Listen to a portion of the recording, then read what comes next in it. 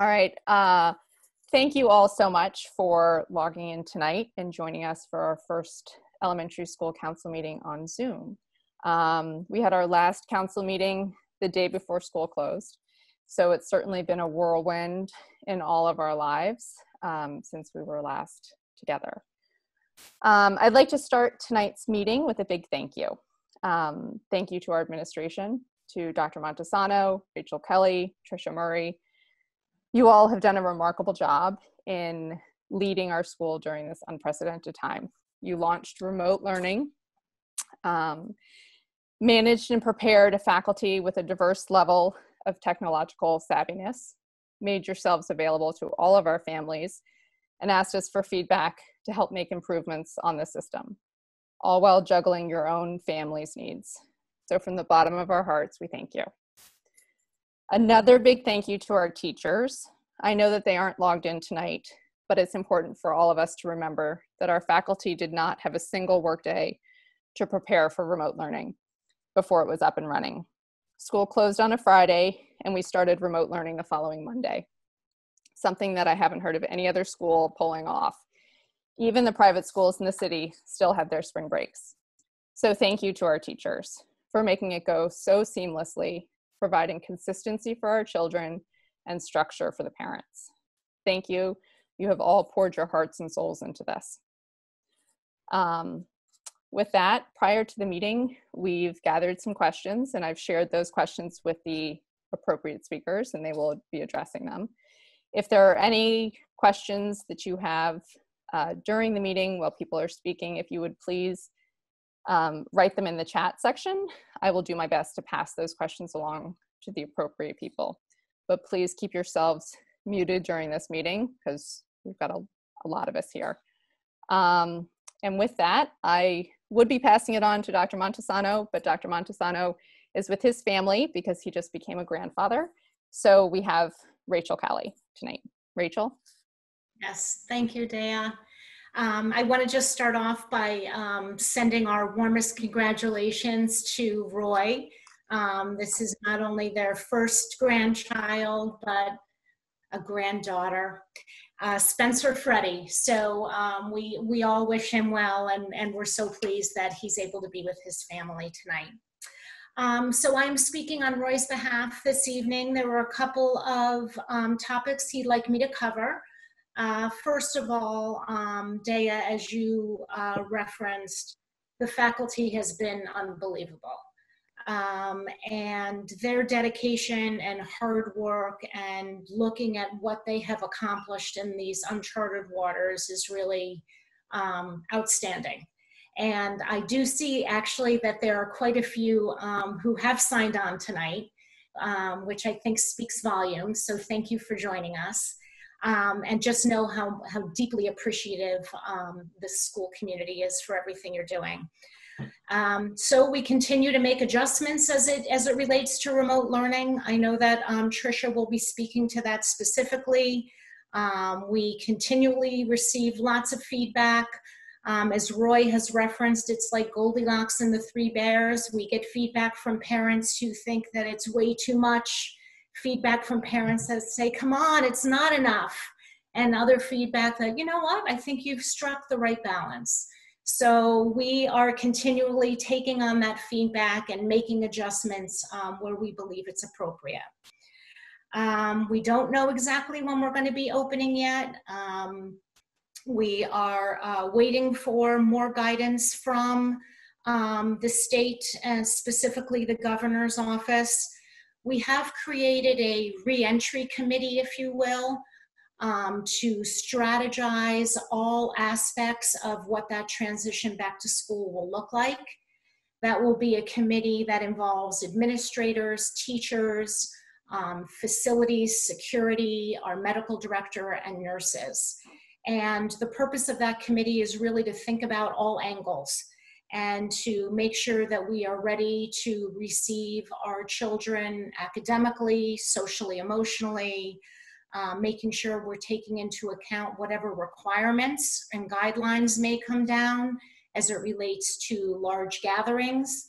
We don't know how that will impact on our physical education classes, on are congregating at lunchtime in the cafeteria. And so we are going to be strategizing all different scenarios until such time that we receive that guidance from state ed. We're also looking specifically at end of year celebrations. We know how important they are, and we are looking at how we can continue to celebrate even if we are still at home. We know that food service remains a priority for many of us. And this is the time where we are expected to go out for a new bid. We have solicited feedback from elementary school parents to incorporate into this new bid spec. We are unfortunately in a little bit of a holding pattern right now, only because with school closed, that makes it difficult to have an effective bid process. Whether it's construction, food service, very often vendors want to come and see the facilities. They want to come and see what the current program is like so they can envision the potential. We did just late yesterday hear from the state education department that they may be allowing a one-year extension for bids that are expired, for contracts that are expired. We will be finding out more about that to determine if that's even an option for us. In the meantime, Roy and I were able to speak with PTA leadership, Suzette and Leah, and strategizing about next steps with the hope of getting a district-wide committee together so we can have representation from elementary, middle, and high, and to help us prioritize next steps. So stay tuned. There's going to, we'll have more on that. Also, you've heard Roy speak to the silver lining in school being closed has actually been our construction. I can say that I've seen a lot of construction projects over the 25 years that I've been here, and I've never seen one that is not only on time, but early for now. But certainly being out of school has allowed the construction to proceed in a way that it would have been much harder if we were all in the building. So we'll get some pictures out to the community soon so you can see the progress. And I just wanted to end by congratulating 4 tenure candidates from the elementary school. It's one of the most important roles that the Board of Education has is granting tenure. And boy, do we have a spectacular cohort this year in the elementary school in Anthony Vaglica in physical education, and then 3 special education teachers, Janine Scarmazino, Alexa Vafeidis, and Jessica Wood. Spectacular crew, and we're just so pleased that you are here, and we are privileged that you have had such an impact on so many of our students. So thank you. Rachel, thank you. You're welcome. Next, Tricia on remote learning. Sure. Hi, good evening, everybody. It's nice to see you. We miss your children so much. Every teacher I talk to, they always say, I miss my students, I miss my classroom, and we can't wait to go back. So we do miss all of you. We hope that you're well and that you're healthy and safe. These certainly are unprecedented times. I don't think anyone could have predicted that we'd be in this situation. But just as Rachel said, I'm incredibly proud of how quickly these teachers got distance learning up and running. They did it without a playbook, and they did it by thinking about what they know works best with kids, and they're trying that out in a virtual platform, and their efforts absolutely should be applauded. I also, I want to thank all of you, because it is not lost on us how hard this is for families at home. Being a working parent myself with 2 elementary school aged children at home, I get it. I get the stress and sometimes the frustration that you feel. So we're here to support you also. And I also have realized how different this is playing out for families depending on your situations. And so we are sensitive to that. And also, as Rachel said, we get a whole range of feedback of people saying, whoa, slow down, we can't handle this much, and some people really wanting more. So trying to hit all those areas can be a bit tricky at times for us. I want to thank the grade level chairs for taking the time to collect that parent feedback. That's been really important. It's allowed us to see the patterns across the grade levels. It's allowed us to kind of look and see what are some good next steps to take based on, you know, what's playing out at home for these kids. And as I mentioned in my letter on Friday, you know, many of you have this concern about, like, is my kid going to be where they need to be by the end of the year? And that's completely valid. And it's our concern too, right, as educators. And, you know, the lessons that the teachers are putting together are working towards end of year benchmarks. So as your child or as your children are working through those lessons, know that that's the end goal. So really helping them follow along and complete all those is important if you're able to do so. And we do always assess kids at the beginning of a school year. This would not be any different.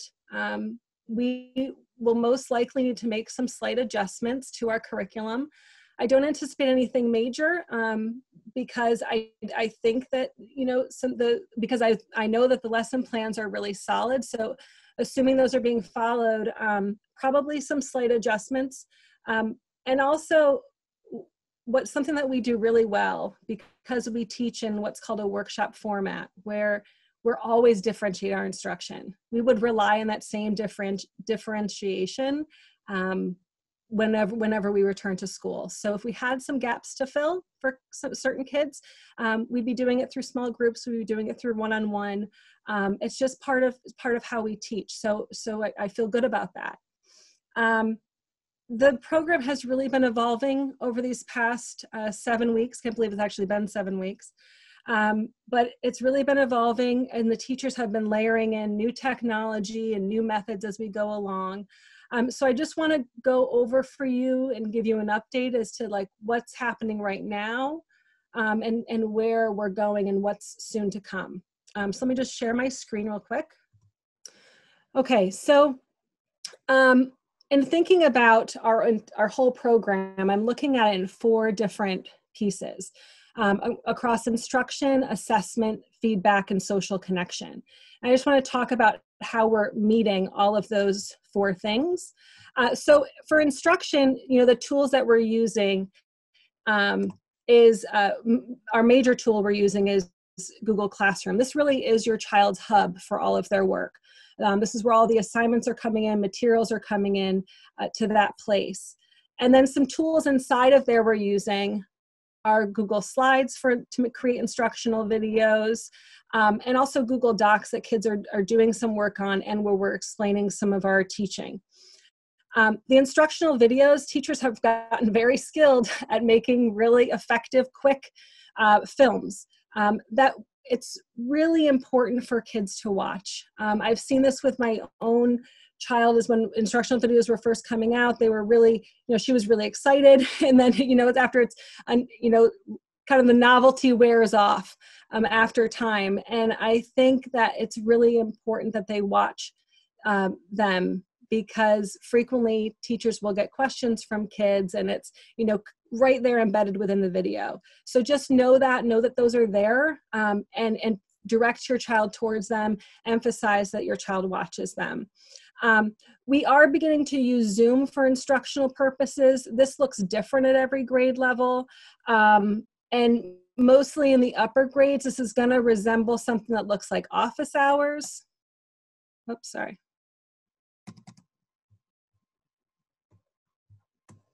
Hold on one second. It's going to resemble something that looks like office hours. Maybe the teacher will ask people to stay on after a morning meeting to go over some math or a reading lesson. And then in the lower grades, it's going to look more like small groups instruction. So we know that small group instruction is going to be more effective than a whole class lesson. So this is our next step with using Zoom for instruction, is to see how can we use this tool to meet the needs of small groups of kids. Some of you may have seen this with your kids. And if you haven't yet, you will in the coming weeks. And like I said, that is going to vary per grade level. For assessment, several things are going on. You know, instruction is one piece, but we have to be able to assess kids to know what type of instruction they need next. One tool we're using for that is Google Forms. This is something that's been really quick and easy for teachers to put out there. It's almost like a little mini quiz or a little mini check-in for teachers to know how the work is going for students. We also have been using Flipgrid, which has been a really fun tool to use. I think kids have enjoyed it because it allows them to see their classmates and be able to like interact a little bit. Padlet, another one where you can see the whole class in one page and kids can read each other's responses, which has been good and a good way to inform the teacher on what the child is learning. And then Kahoot and Edpuzzle, which are more, you know, kind of make a game out of the content. So several things are happening, and also just the regular work, obviously, that students are handing in is also a form of assessment. But several things are going on to inform us on how the students are doing. And then as far as feedback, it really comes down to two tools. One is Google Docs. So this in the lower grades might look like a writing conference sheet where the teacher gives it to the child and it points out something that they're doing really well and something to work on next. In the upper grades, it might be the teacher commenting directly on the Google Doc that is, you know, maybe a student's piece of writing. Really, if you're really encourage your child in the upper grades to look at that Google Doc, look at the teacher's comments, and think about them and think about their next steps, because teachers are taking a lot of time putting comments on these docs, and that's important for student learning for them to really pay attention to those. And then the other piece we're using Zoom for, another piece of feedback is using Zoom. This would happen in the small group lessons where teachers are giving direct feedback to kids. It could be happening in a writing conference in the lower grades. Again, varies across grade levels, but if, you know, but one thing that is new that's kind of coming down the line for us. Tricia, yes. So when I look at the screen, I see assessment feedback, and then there's another, it looks like there's another column, but everyone's face is covering it. So I don't know if other people are having that issue too. You can move that. I think you can move that bar.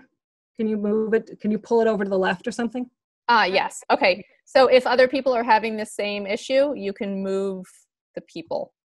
Yeah, it's easy to remove it. Or how about if I just do this? Is that better or no?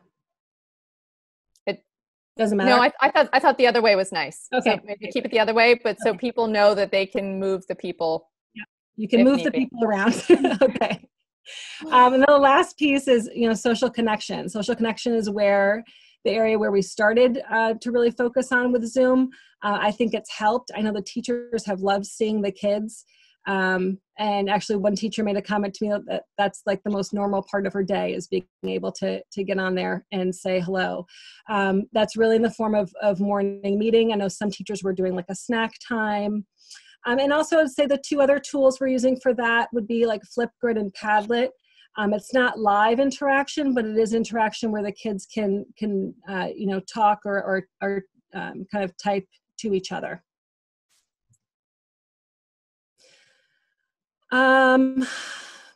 So special areas. This is music, art, library technology, physical education, science. Special area Fridays was something that we added a couple of weeks in, really just to increase the student participation. I think it's been really difficult for families to incorporate it. I realize that many people have asked me if it's optional. I think that doing the special area Fridays has allowed people to kind of take a break and focus on those content areas. The system we have going on right now is that the work is posted either on Monday or Tuesday, depending on the special area. And you do not need to look down in the stream on Google Classroom to find it. It's actually right under classwork, like the classwork tab. That's where it lives. You can always go back during the week and find it there. And then they all have Google Forms that they're using, just so we know that the assignment was done. So submit that so we know that you're working on it. And, you know, like I said, I get that some families are overwhelmed and this kind of could be putting some people over the edge. Just complete as many as you can. Complete, you know, try to get them in. The teachers have been doing a phenomenal job coming up with really interesting stuff to do. So do as many as you can, and let us know how it goes. Special education. So our Learning Center and our special class teachers have really created a flexible program for each student, and they're supporting them in a lot of different ways using a lot of different tools. It's actually hard to go through and explain what they're doing because it just varies so much for every child. And they're being really thoughtful about, you know, goals within IEPs and social emotional goals for kids, and they're trying to really come up with a plan that fits. I'm sure you can appreciate how tricky this whole scenario is within the realm of special education, but our teachers are really doing an outstanding job. We do have our skills students supported with online programs now as well. Again, I am hearing from families that that's adding to your workload and maybe you can't do that.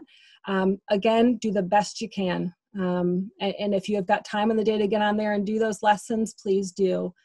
I have also heard from families of special education students that it can, the work or maybe the schedule can get a bit hectic. I mean, sometimes a special ed student may have like 3 or 4 Zooms in a day, and it can be overwhelming, you know, depending on their special education teacher, and then they have their gen ed class or a related service. So if that's the case and they're just having a hard time juggling it, reach out to your special ed teacher and they can help you prioritize and create a schedule that's going to work. We definitely don't want to add to your child's stress or your stress level. So just reach out to us and let us know what kind of adjustments need to be made.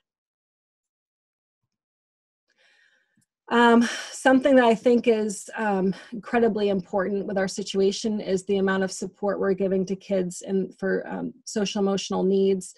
I know that this situation has caused anxiety, a lot of worries for kids. They worry about their families. And they were telling us some of that, you know, even before we closed. So I can imagine it's probably gotten worse. And know that we're thinking about the best ways to support that. A couple things that we're doing right now are care lessons, just as Dr. Vastola was teaching those. In the classroom, she's recording those lessons and they are posted in the classroom. We are going to experiment with her doing those via Zoom and see how that goes. Our psychologists have put together a website, which is wonderful, has a lot of resources on there, posted in the classroom as well.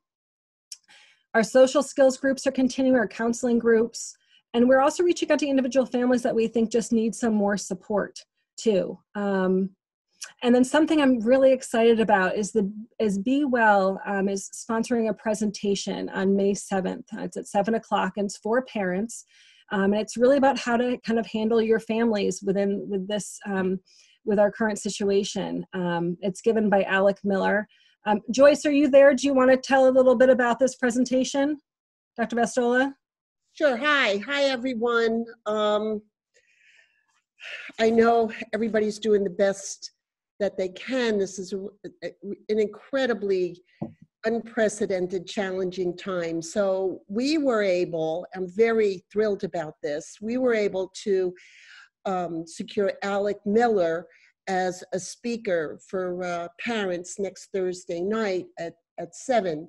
And for those of you who haven't experienced Alec, he's dynamic, he's warm, he's empathic, and he's a true expert in the field. He's the clinical director for cognitive and behavioral consultants in White Plains and Manhattan.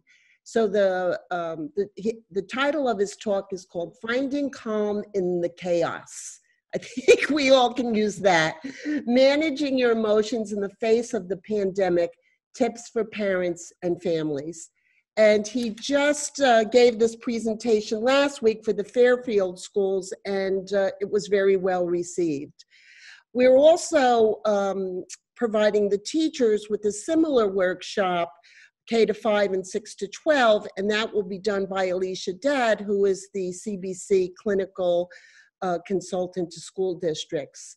So we, Tricia, and me, and the psychologist, we're continuing to talk about how we can best support you and certainly our teachers and your lovely kids every day. Mm-hmm. Thank you, Joyce. So another topic we've had to work through is grading, and how are we going to be not only assessing, but also kind of giving a evaluation to all of the work that's been going on. So where we are right now is we're going to, so normally our report card would have 4 gradients, below level 1, which is below expectations, level 2 is approaching, level 3 is meets expectations, and 4 is above. Given our situation with the distance learning, we think that we're able to take the assignments that we've given and the assessments, plus our work that the students have been doing in February and in March, and be able to say whether or not a child is either meeting expectations or approaching expectations. We think that that's doable, and gives parents, knowledge as to where their child stands kind of at the end of this school year. And then for the special areas, we're going to be giving a participation grade. Either they participated in most of the lessons or they didn't. So that's just our current sort of thinking or stance around or grades for this year. And then, I guess you're all probably, thinking about how can you best support your child. There are a lot of things that we can do. Also, of course, that presentation Joyce was just talking about, I would attend that for sure, because Alec's going to have a lot of advice for you. But as far as kind of managing the work situation at home, and these are things I've said before, but make sure that you set up a separate workspace. I know that for my kids, they can't work together. They distract each other. And so just a separate workspace is really, is probably the key if you have more than one child at home. Create a schedule and try to stick to it. I know it's hard, but it does make a difference. It puts some sort of normalcy or routine to the kid's day. I don't know if you've seen these or not, but we have these stays checklists. These are posted in Google Classroom. These are put together by our psychologists. And this is something, so if your child maybe has some executive functioning, needs some more executive functioning help, this will help with that. So it's a checklist that they can use as they're working through assignments. It's an acronym. The first one is, the S is for space. So set up a quiet space and put toys or other things away that will distract you. Time.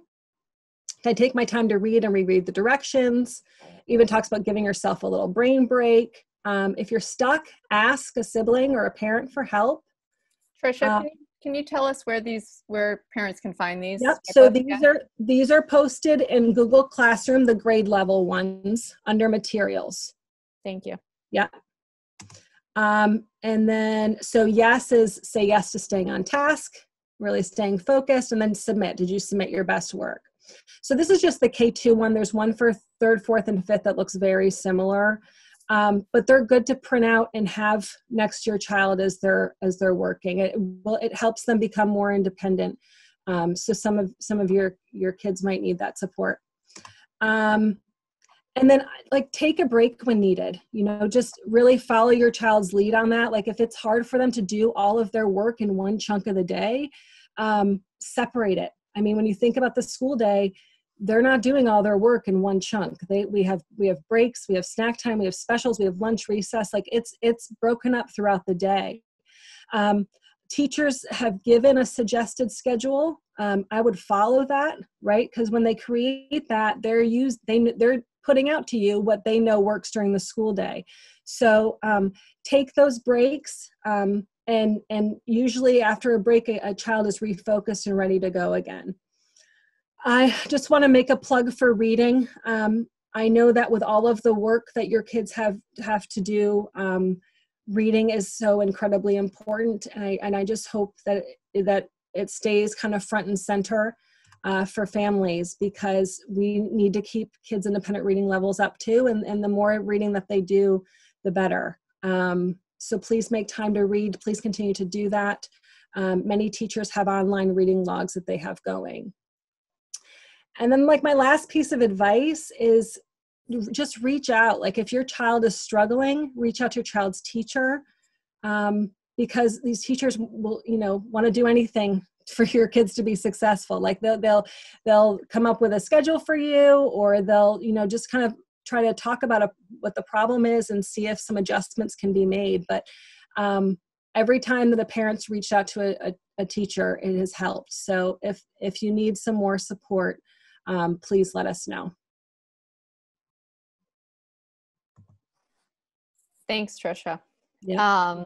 I've been monitoring the chat, so and I don't know if it's because more people have popped in, but can you go over again the live virtual instruction and when that's going to start and what it's going to look like? Because we've gotten a few questions on that. Sure. So the live virtual instruction is going to look differently for every grade level. And when I say instruction, I don't mean a whole class lesson, right? So it's not like it's not that type of instruction, because, well, there are many reasons for that, but I think that it is difficult sometimes to teach, a class of, 20 kids, content for the first time in that format.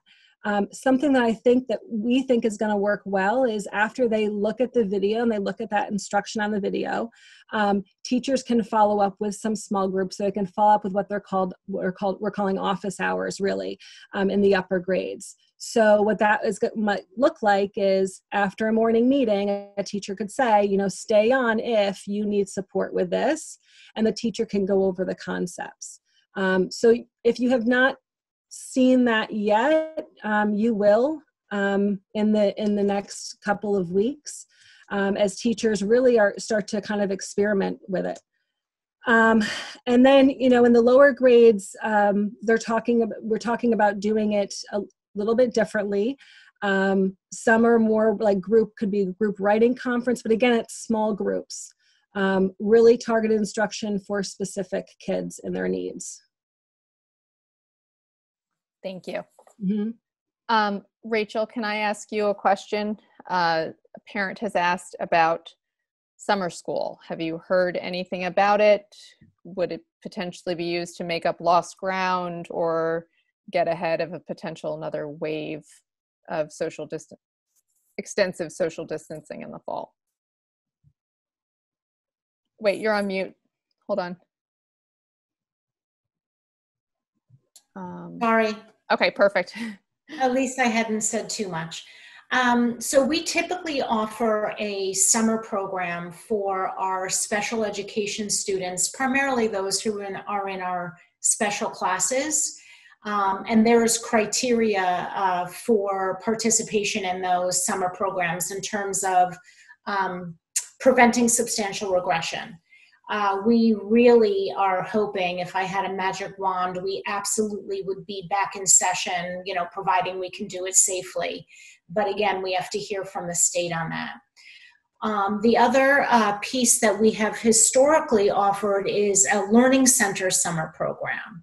We're not mandated to do that, but we have offered just 10 sessions throughout the month of July to help our students who have some learning issues just keep some momentum going throughout the school year.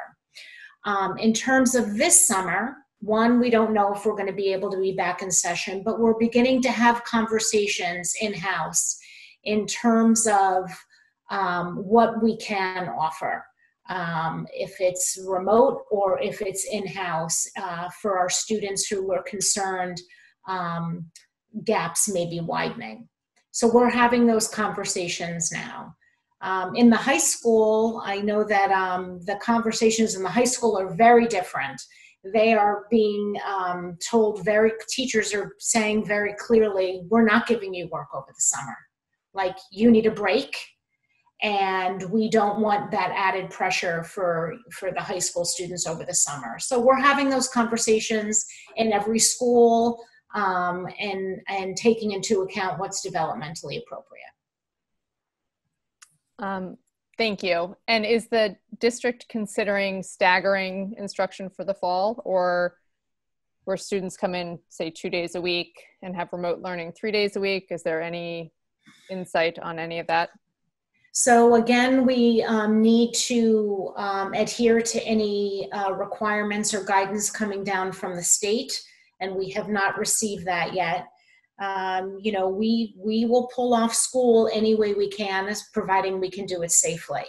And so whether that's staggering, whether it's in AM, PM sessions, you know, anything's possible until such time that we have a better handle on what our requirements are. And do you have any indication, you know, what the timeline is when we'll hear more information, or it's whenever Cuomo decides to share it with all of us? Yeah, I mean, you know, it wouldn't surprise me, just based on what I'm hearing, which is what you're all hearing, is that he opens up upstate before he opens up here. I have a sneaking suspicion that the 5 boroughs and Nassau and Suffolk and Westchester will be the last, given the number of cases and we've had here.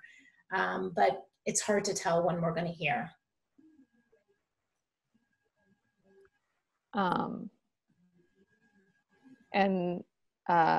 Thank you. I'm sort of trying to read questions at the same time. And then Tricia, do you know, are we considering testing students at the end of the school year to see if they qualify for sort of some of the learning sessions or summer school opportunities? I'm not sure what those summer school opportunities would be, as Rachel said. We are, like I was saying, we are assessing, we are continuing to talk more about assessments as we go along and trying to find a way to do that effectively. I'm sure you can, imagine it can be quite challenging, especially if you're trying to give a reading assessment. I was just talking with K-2 teachers about how to use RAS kids to possibly do that. But we're working through it. I have to say, nothing's going to replace an in-person running record to assess reading, though. I'm not sure how accurate it will be, but we'll do our best. But we'll see. We're discussing it. I'm not sure the best way to do it quite yet. I don't know if any districts figured it out. I'm in a lot of talks with some other Westchester elementary principals, and it's something we're definitely grappling with. Okay, thank you. Mm-hmm. All right, so we're going to be moving on to the committee reports. First, it will be Annabella Davis. She's the incoming elementary school council chair. Annabella? Thank you, Daya. Hello, for those of you that don't know me, my name is Annabella Davis, and I have a first grader, a fourth grader, and a sixth grader at the Bronxville school. Parents, I hope you and your families are doing well during these unprecedented times. As I'm sure you might have seen the emails, the PTA has started preparing for next year by filling out all of next year's volunteer positions. And on behalf of the PTA, I would like to thank all the parent volunteers that we have this year and all the ones that have committed for next year for the various committees and roles. And all the ones that are going to be volunteering for new roles and new committees. I would like to say that the Elementary School Council, which is the arm of the elementary school of the PTA, is looking for volunteers in the following committees. We need volunteers for the Art Exhibits Committee, the Memorial Day logo contest, and we need one more volunteer for the Skate Club. If you would like to volunteer in this capacity or in any other way, please feel free to reach out to me. And also note that we'll finalize the placement for class parents sometime in August once the class lists for next school year are out. Thank you. Dea? Thanks, Annabella. Okay, so I'm going to be giving the rest of the updates because with Zoom it's a little bit easier to have one speaker. Remote Basque. The Basque group has set up Basque at Home. Currently it's running in 2-week increments. They are working on getting some parent feedback. So if your kids have been participating and you have thoughts on how it's working, please reach out to Katie McGrath. She'd love to hear your thoughts. It appears to be well attended. And Katie wanted me to share the news that Heather Scholes will be the new Basque parent liaison for next year. So thank you, Katie and Heather, and thank you for putting together all this, all the programs. They're really fabulous. Memorial Day. So Heather Scholes asked me to update all of you on Memorial Day. We are so incredibly fortunate to have such a supportive group of local businesses who do so much for our community and the PTA. Now more than ever, the PTA is asking you to help support these businesses. This year, in lieu of gathering together for Memorial Day events, we invite all families to distance together on Memorial Day, Monday, May 25th. We encourage all Bronxville families to take their Memorial Day festivities outside, while social distancing, of course, for a picnic or a barbecue. The PTA will be selling Bronxville Together bags for $50. The reusable canvas bags will include Bronxville logo merchandise, fun patriotic items for your Memorial Day festivities, as well as a $25 gift card to any business within the Bronxville Chamber of Commerce. And there's no need to cook. Several restaurants will be offering picnic-friendly to-go dinners and desserts for curbside pickup. More details to follow. And we're also working on reimagining other Memorial Day traditions and welcome your input. So if you have any thoughts, please send an email to memorialday@bronxvillepta.org with thoughts or questions. We look forward to seeing many of you on social media. Please use #BronxvilleTogether. Thank you to Heather and to the rest of the PTA for working on putting this all together. It'll be lovely. I got a message on the chat from Rebecca Todd asking me to remind all of you that the yearbooks are on sale on Membership Toolkit, and the delivery we don't have information on yet, but please order your yearbook. Before I close, Tricia, are you seeing other questions that we should be addressing? Yeah, I just answered a couple in the chat box. Okay. More questions about summer. We don't know what's happening over the summer yet, so it's hard to answer that until we know more. And then, like, what precautions are we taking when school starts up again is also, you know, as Rachel said, there's a committee that's being formed that's really going to start to think about a solid plan to put in place for when we go back and what that would look like. So I guess more unanswered questions, but yes, we're thinking about all the precautions we have to be taking.